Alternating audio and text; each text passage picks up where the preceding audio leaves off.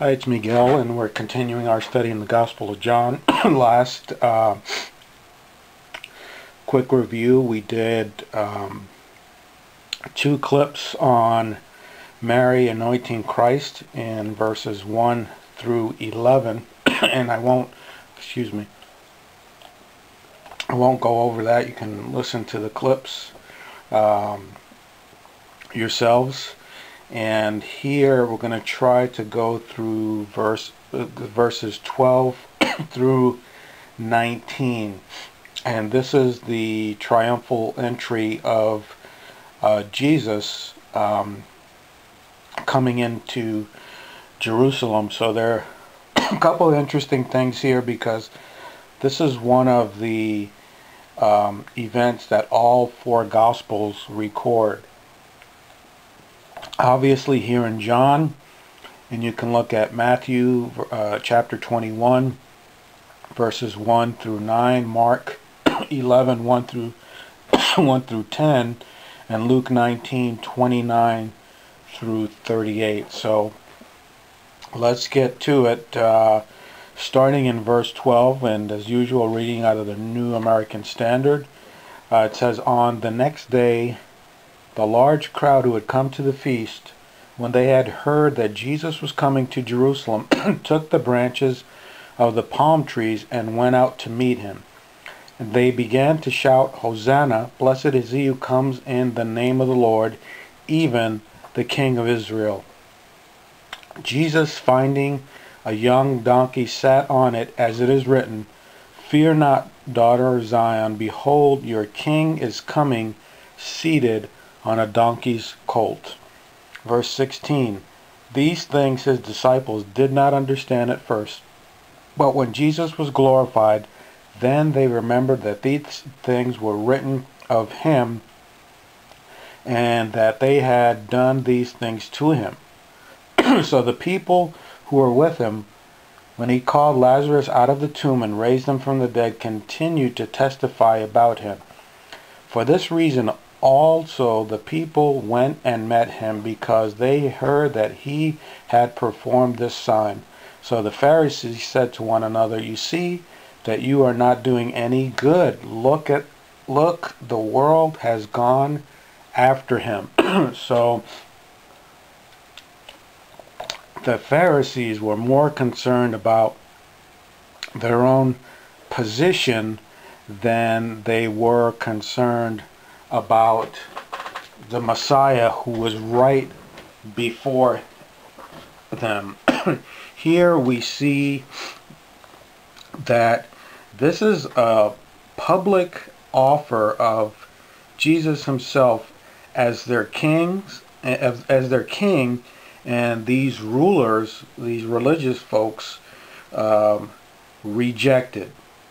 So he's no longer mixing, among the people and teaching them. That had already ceased. At this point, he's fulfilling, he's fulfilling prophecy.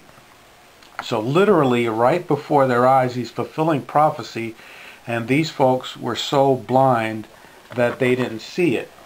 So I just wanted to go over a couple of verses here that are quoted here. Verse 15, that is in the book of Zechariah 9:9, and he's quoting the verse there.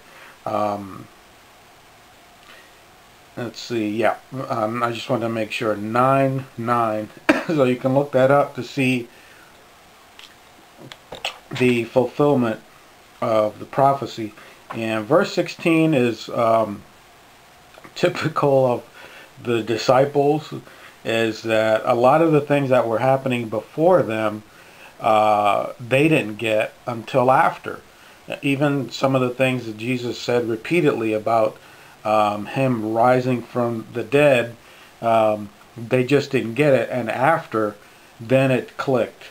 So we see a lot happening here. The group, all these people that had seen Lazarus raised from the dead, and then you have this group of people that are just testifying about it. So this is another confirmation of the deity of Jesus Christ. And instead of the religious people, the Pharisees, embracing the Messiah, they reject him, and they in turn are rejecting God.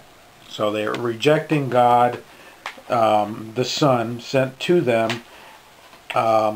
Instead of embracing him, they conspire to kill him. Another thing here is this coming of Jesus was in humility. And again, I quoted that verse, Zechariah 9:9. They were hoping that he was going to be their king, and eventually, of course, when he comes back, he will, and he is king. He is God. But they were looking for somebody that was going to conquer immediately. Somebody like a war horse, on his horse, and to kind of just lead and conquer.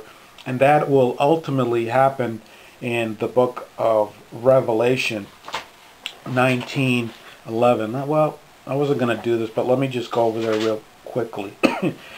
Here, Revelation chapter 19, verse 11, it says, "And I saw heaven opened, and behold, a white horse, and he who sat on it is called Faithful and True, and in righteousness he judges and wages war." This is talking about Jesus. But this time he is coming in humility. Just think about it. He's on a donkey, and just sitting on a donkey, and the people are putting branches and palm trees, and the branches of the palm trees, and this is kind of where we get what's referred to as Palm Sunday. So he is, by doing this publicly, he's presenting himself officially to the nation as the Messiah and the Son of God, and we see that he's rejected. So the first time, this is going to be just a quick clip, but the first time coming in humility, and the second time coming as a conqueror. So you could look up some of those references, Old Testament references, and even, as I said, the New Testament references where it talks about this incident, the public display of Jesus. Well, some of the folks were acknowledging him as the Messiah, and then you have this in the four Gospels. So you can look that up yourselves. The triumphal entry of Jesus Christ into Jerusalem.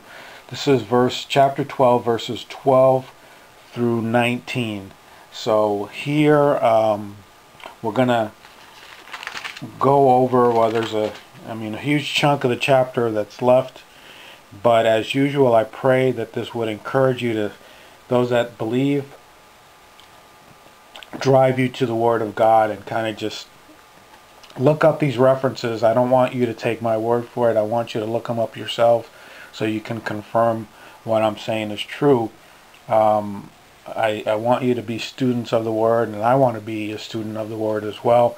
And to those who don't know Christ, I would pray that God would open your eyes to your need for Him, that unless you repent, you're on your way to hell, that there would be conviction of sin, that you would repent and turn to Him, that His blood would cleanse you from all unrighteousness, that He would fill you with the Spirit, and that you would come to know Him as Lord and Savior even today.